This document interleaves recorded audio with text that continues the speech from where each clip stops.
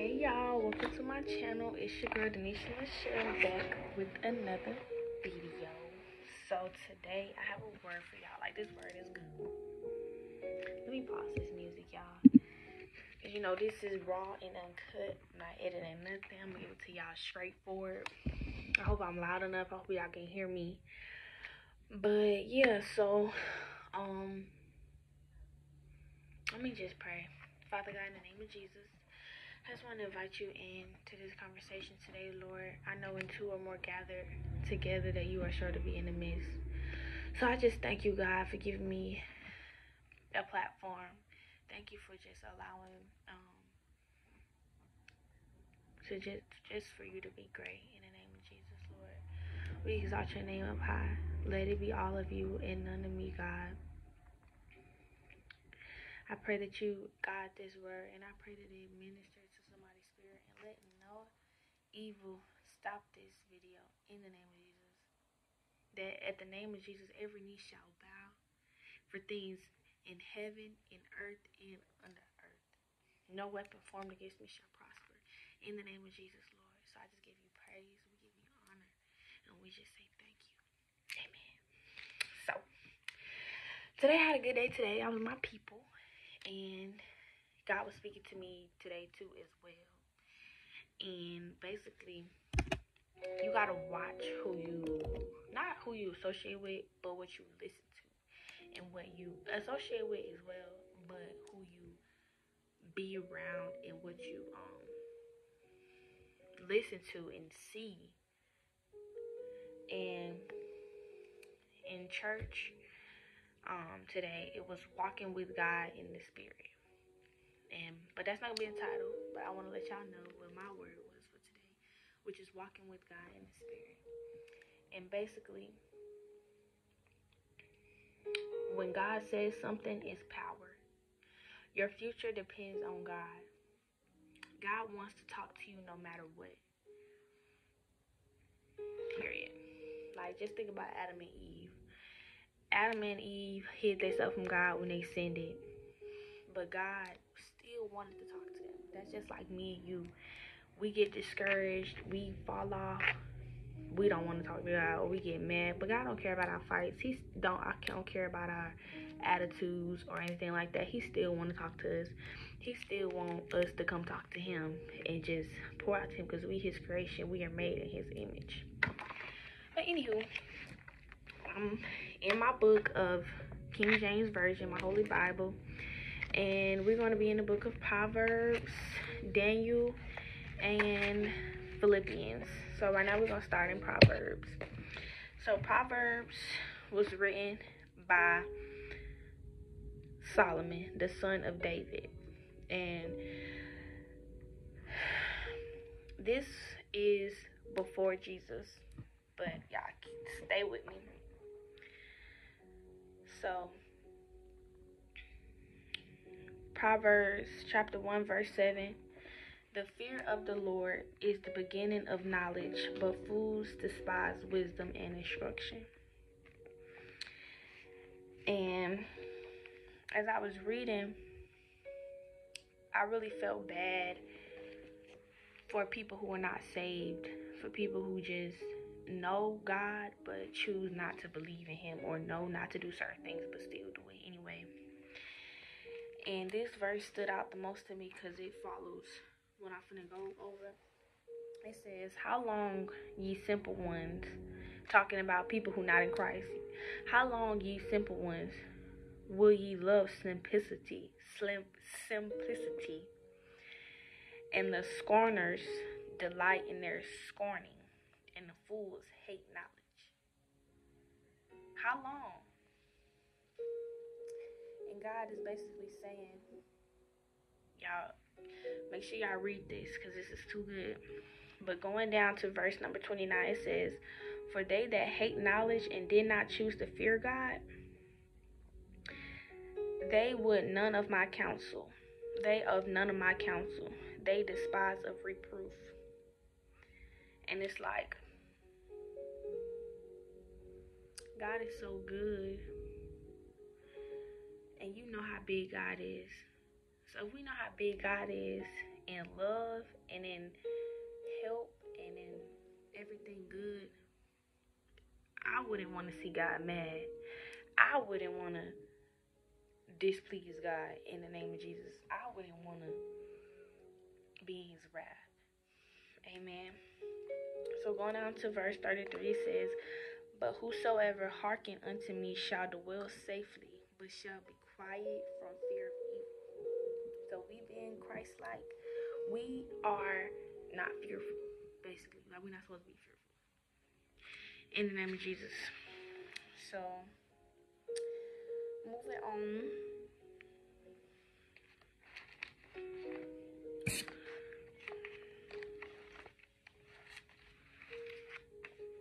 To Daniel. Ooh. And this is good, because this is where the Daniel fast come into play in Daniel 10, chapter 10. And, okay. This is so good, y'all. Y'all really got to catch this message in the spirit. Catch this message in the spirit. Okay, so boom. We all know that Daniel name is Daniel, but his name at first was Bethlezzar, something like that. Ooh, my Bible ripping, y'all. But okay, so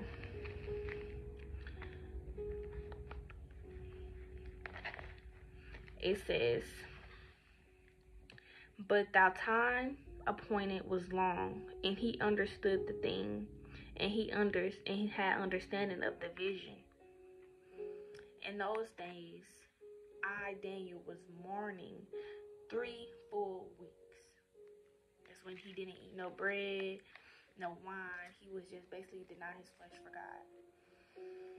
So, in his vision, he was at a riverside, and it was a figure coming down, and this is Jesus. Before Jesus was even born, because Jesus come in Mark, we in Daniel.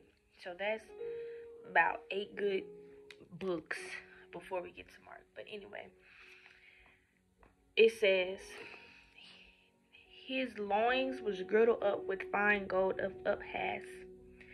In verse number 6. His body was like barley, and his face as the appearance of lightning, and his eyes as lamps of fire, and his arms and his feet like in color to polished brass, and the voice of his words like the voice of multitude. And I, Daniel, alone saw the vision, for the men that were with me saw not the vision, but a great quaking fell upon them, so they fled and hid themselves. So they were scared of what was going on, because they didn't know what was going on. And Daniel was scared as well, and he didn't even want to face it. He basically was in fear. He was trembling, but because it was his vision and he saw, he was still present. So the figure appeared to him, Jesus appeared to him, saying, fear not, Daniel. Verse number 12. Fear not, Daniel, for from the first day that thou didst set thy heart to understand and have chastened thyself before God, thy words were heard, and I come for thy words. Now, Daniel is a righteous man, and he feared himself for the Lord. He obtained knowledge from Proverbs. Remember now, in Proverbs, it says, the fear of the Lord is the beginning of knowledge, but fools despise wisdom and instruction. He was fearful of the Lord. So moving down, it says, now I am come to make thee understand what shall befall thy people in the later days. Jesus is coming. Jesus is coming. He is saying Jesus is coming. For now I am come to make thee understand what shall befall thy people in the later days, for yet the vision is for many days to come. In verse number 14. So boom. Going down. This is the good part, y'all. So, oh my Lord, by the vision my scorners are turned upon me, and I have retained no strength. For how can the servant of this, my Lord, talk with this, my Lord? As for me, straightway, they remained in no strength in me. neither is there breath left in me. Then there came again and touched me, one like the appearance of man, and he strengthens me. Jesus, y'all, catch this message, y'all, just so good. And said, mind y'all, Daniel was scared, but he told him to stand up. He told him to stand up because he was in a position like a dog. Y'all got to read the whole chapter 10. He was in a position where the dog, his knees and his palms was on the hand. It was on the ground. And verse 19 says, and he said unto me, when the appearance of man, he strengthened me. The appearance of a man, y'all. And said, O man, greatly beloved. He's saying this to Daniel, O man, greatly beloved. Fear not. Peace unto you. Be strong. Yeah, be strong. And when he had spake these words unto me, I was strengthened immediately, and said, let my Lord speak, for thou hast strengthened me. And then he said, knowing thou wherefore I come unto thee, and now I will return to fight with the prince of Persia. Now I will return to fight with the prince of Persia. But I will show thee that which is noted in the scripture of the truth. And there is none that hold with me in these things but Michael your prince. That's so good. And I love how it ties in together, because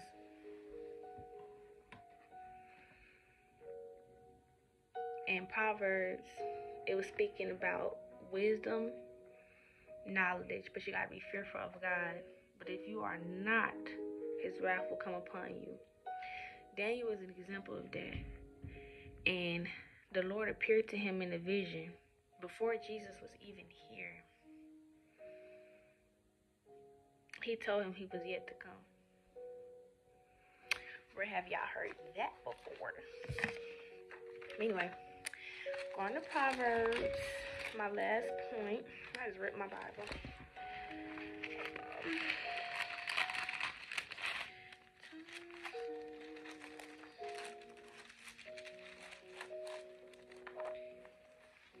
Not Proverbs, y'all. Philippians.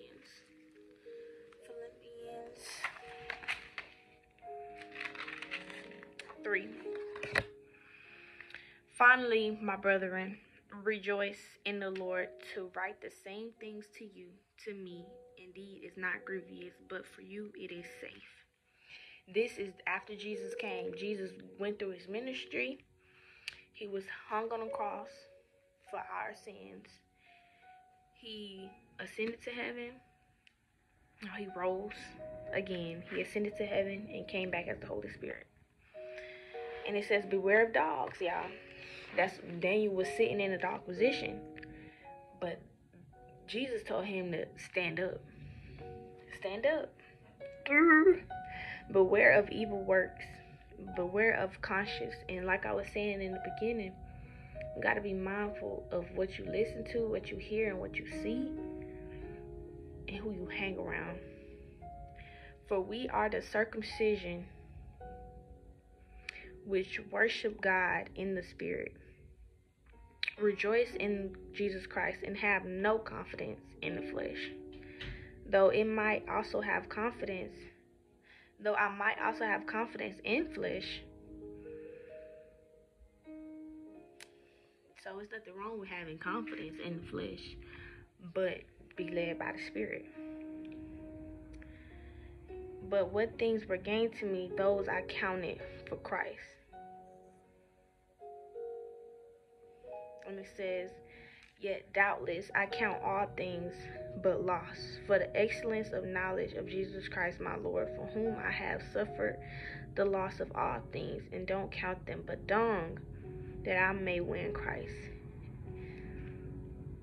that I may know him, and the power of the resurrection, and the fellowship of suffering, being made comfortable unto death. And this is Philippians chapter 3. In chapter 3. And it says, forgetting those things which are behind and reaching for those things which are before. I press towards the mark for the prize of the high calling of God in Jesus Christ. God shall reveal even this unto you.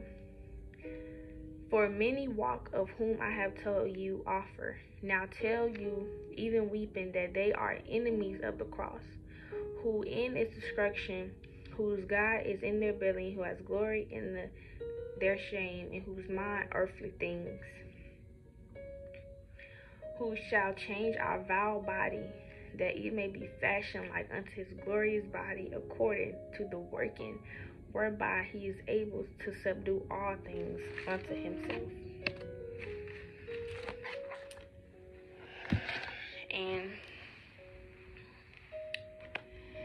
when I was just reading that, y'all, before I got on here and made a video to just tell y'all what I've just been dealing with and what was in that God placed in my spirit, that God is just so good, and Jesus Christ died on the cross for our sins so that we may be whole. And I remember just being in a time where just didn't want to give up certain things. Like, I did not want to give up certain things. But with God's help, I was able to do that. And I also wrote that down. It says,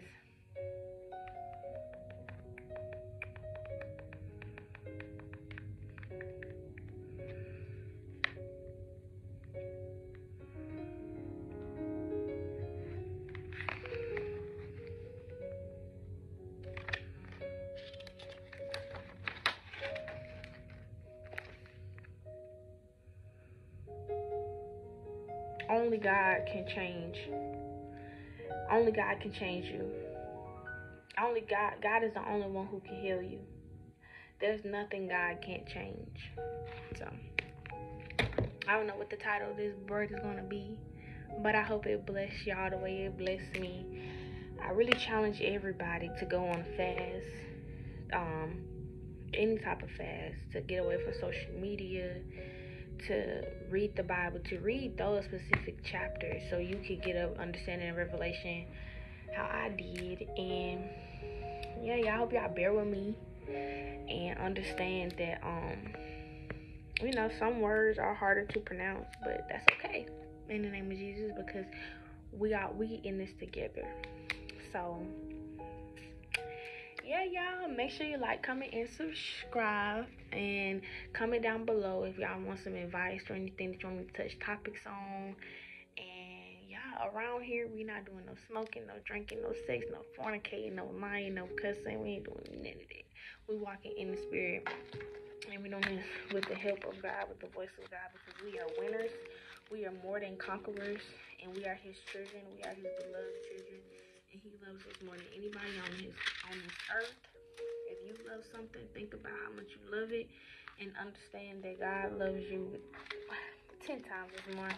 Many are called, but a few are chosen. If you are being chosen, don't deny it. Don't hide from it. Don't hide from it, because God's love is great, but his wrath is great too. No, God's wrath is great, but his love is greater. Okay? We shall be filled and be whole. And that's it. Bye.